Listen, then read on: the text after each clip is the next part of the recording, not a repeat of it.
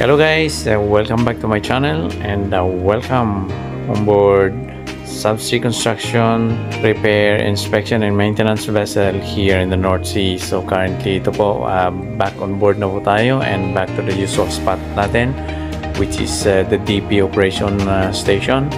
And currently we are doing ROV inspection in one of the platform here in the North Sea. So yan po yung buhay offshore.